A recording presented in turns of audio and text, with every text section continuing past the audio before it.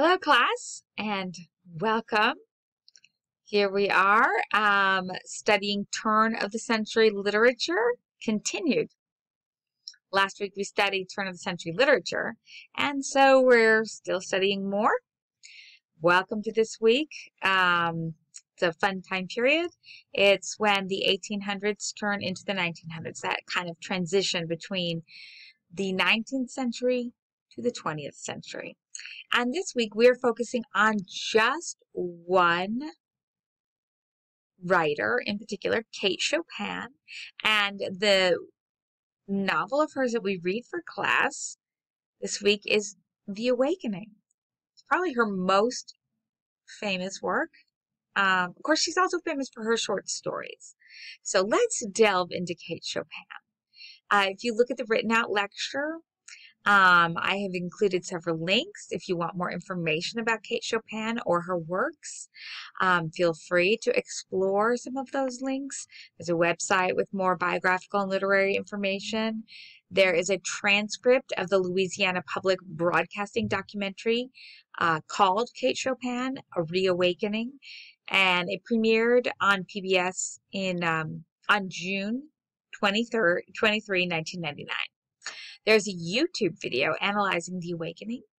So that's kind of interesting if you would like a little more information about meaning in The Awakening. The subject heading, of course, that the video is included under is called literary realism. And of course, we're studying literary realism during the turn of the century, and especially in conjunction with Kate Chopin, because she uses both realism and regionalism. Regionalism, as you recall, is the use of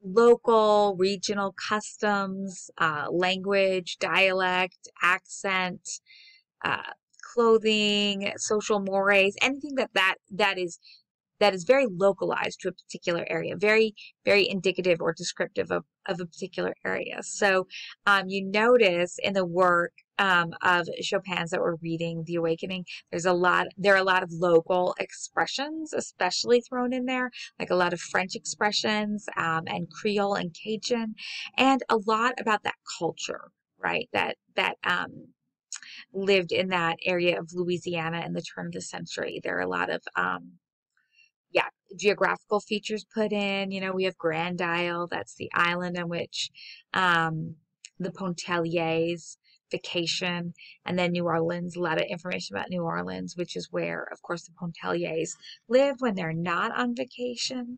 So, and it talks about local businesses from the time period, a lot of good historical information. And that's the mark of regionalist literature, when it very much incorporates the times and the place, where and when the work is situated. So there you go. And literary realism, of course, is that slice of life that we get about a particular time period and place and character's life, you know, where it feels very much like we are maybe not in a grandiose plot, but in a very maybe mundane one. In other words, it deals with the daily goings on of a character's life.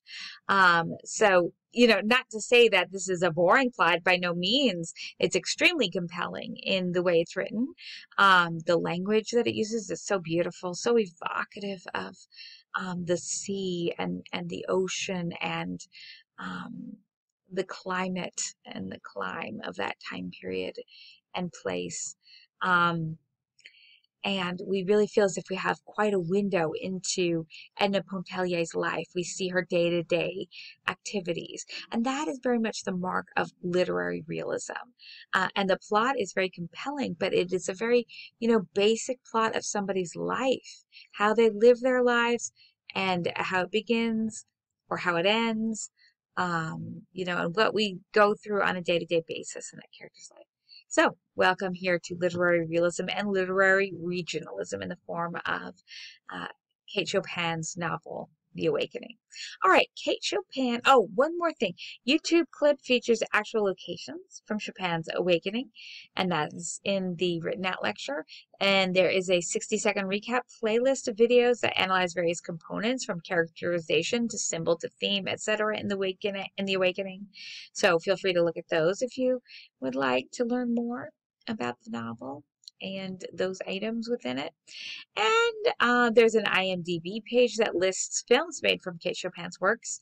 And finally, there is a SchoolTube video of a movie made from The Awakening, which is called The Grand Isle. It dramatizes the story of The Awakening, and if you're a Heroes fan, it stars Adrian Pastar as Robert Lebrun, who of course is highly significant to Edna Pontellier's life, so that's a little fun. And I've never seen the film actually, so I can't comment on its quality or accuracy.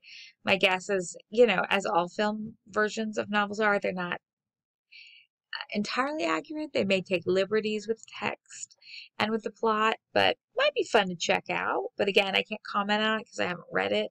My guess is since it's a schooltube.com video, its clarity probably isn't the greatest quality, but it's worthwhile to check out, I suppose, if you'd like to see more. All right, Kate Chopin is an American. She lived from 1850 until 1904, so she lived till about 54 years of age. That's just not too much older than I am. Wow. We're about the same age that I am, actually. So, to me, I wouldn't consider that a long life. For the times, it may be longish, but not entirely long, because you do have people living longer than that. Clearly, Mark Twain lived into his 80s. Anyway, her life was cut short. She was born to an Irishman, Thomas O'Flaherty, and Eliza Ferris, of French-Canadian descent. Kate spoke both French and English at home. The influences of the French language, culture, and literature, of course, recur throughout her writings. And in particular, the writing of hers that we read this week, you'll definitely see that in The Awakening. For instance, Chopin's most famous piece, of course, The Awakening, that we're reading, that was published in 1899, is filled almost entirely with people of French Creole and French Cajun descent, except for notably the protagonist, Edna Pontellier, who herself is from Presbyterian Kentucky. So while they're Catholic, Cajun, and Creole and of French descent, Edna is not of French descent. She is from Kentucky, and she's Presbyterian. She's not Catholic. So she very much stands as an outsider to the society. And you'll see that as forming, quite a theme within the novel, that she is an outsider. She stands on the outside of their culture and of their norms and mores and religion and culture. So that sets her apart and maybe kind of alienates her to a degree and makes her maybe crave for, she definitely has individuality, and she's carving out more of that throughout the novel. Perhaps she craves some, fitting in that maybe drives her to companion herself so much with Robert Lebrun, especially in the beginning. But it's an interesting dynamic that goes on with her, both the whole, on one hand, to carve out her individuality, but then that standing out aspect that maybe throws her to maybe try to understand the culture more and maybe companionship her with particular people like Mademoiselle Rice, Adèle Ratignolle, and Robert Lebrun, and even Alcée et Robin. Of course, her husband, Léonce Pontellier, is very much part of that culture. He's French Creole and Catholic, and a native of Louisiana. Like Edna, Kate hailed from outside Louisiana, which later inhabited Kate's entire married life, although Kate herself was a Catholic, whereas, of course, Edna was not. Edna was from Kentucky and was Presbyterian, while Kate was Catholic, but also from outside of Louisiana, from Missouri. Kate grew up in St. Louis, Missouri, where Kate's father was a successful businessman who unfortunately died in a tragic railway accident when Kate was only 5 years old. Kate was thereafter reared by her mother and her French great-grandmother. Perhaps this maternalistic upbringing helped form Kate's strong individualist female characters, all of whom Kate treats as real people with needs and lives of their own, extrinsic of their status as mothers and daughters and wives. Quite the turn of the century new women, all of these characters, and perhaps Kate herself and the women who raised her. Of course, Edna Pontellier is clearly one such character, at least by the end of her Great Awakening. From age 5 to 18, Kate attended the St. Louis Academy of the Sacred Heart, except for 1 year when she studied at the Academy of the Visitation, both Catholic institutions. Sources say while at school, she garnered the award for Master Storyteller, an understandable recognition for the woman who would later capture life so evocatively in her many stories of local Louisiana color. At 18, she made her debut in St. Louis society as one of its most desirable belles. At 19, Kate married Oscar Chopin, whose father was a French Creole. During the Civil War, Oscar himself lived in Europe. Kate, on the other hand, spent the war in St. Louis, a state that had divisive views on slavery, where some wanted slavery and others didn't. Kate's family did have slaves, however, and her half-brother died of typhoid fever while he fought in the Civil War for the South. Oscar's family earned its affluence from cotton trading. When Oscar and Kate married, they took a honeymoon tour of the Northeast and Europe. It reminds me of that European tour that Léonce Pontellier talks about wanting to have with his wife and his kids, if you recall, during the book. He's kind of holding that out to Edna as kind of like a carrot for keep going, because he notices that she's acting strangely and seems not to want to spend time with the kids, and perhaps that's his way of trying to retrieve her from whatever peculiarity that has encompassed her. If you remember in the novel, he talks to Dr. Mandelet about her peculiar behavior. All right. Oscar and Kate settled in New Orleans, Louisiana, the setting actually for much of the Awakening, because that's where the Pontelliers lived too. While Kate lived in New Orleans, she also spent many a summer vacation on Grand Isle, which is the other major location in the Awakening. And of course, Edna, the first part of the novel is Edna vacationing with her family on Grand Isle as well. Oscar's family earned its Kate bore all 6 of her children between the ages of 21 and 28.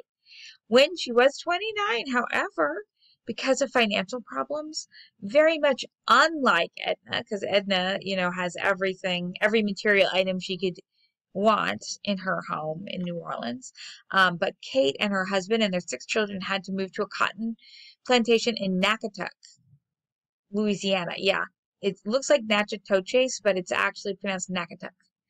Only 3 years later, however, Kate's husband died of swamp fever, which most people think was probably malaria, which of course was endemic in those areas that were very swampy, and so had a lot of mosquitoes, and mosquitoes, of course, carry malaria. Kate was devastated when he died. There she was, a 29-year-old with 6 children, living on a plantation in swampy Natchitoches, Louisiana, not an area that she's familiar with. Bravely, however, Kate tried to make a go of the Louisiana plantation with the 6 children by herself. She even had an affair with a local married man, reputedly.